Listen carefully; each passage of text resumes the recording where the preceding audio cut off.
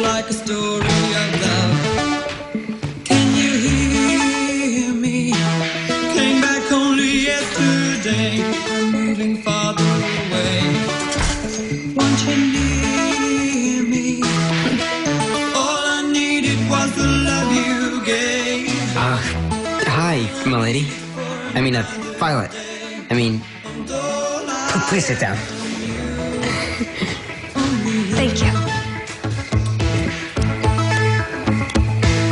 Sometimes when I think of her name, when it's only a game. I was really happy to get your note. I was worried when you disappeared from the stables. You were? Yes. When I see You wanted me to worry? Yes. No. Are you thirsty? Sure.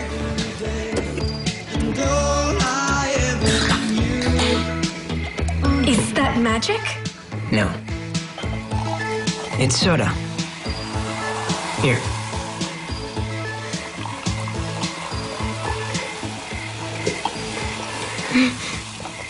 It's like a carnival in a can.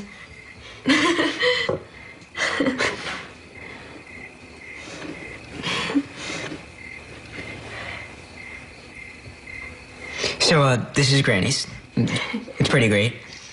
She had some lasagna in the fridge. It didn't go bad, so I was able to heat it up. You really are from another world. Is that okay? Yeah, it's great. So, I thought after dinner we could watch a movie. It's easier if I show you. On my phone. The screen's small, but here, look. If I'd known I was coming, I would have loaded more, but I brought Commando and Harold and Maude. We'll do Harold and Maude. It's a good date movie, I think. A date? What's that?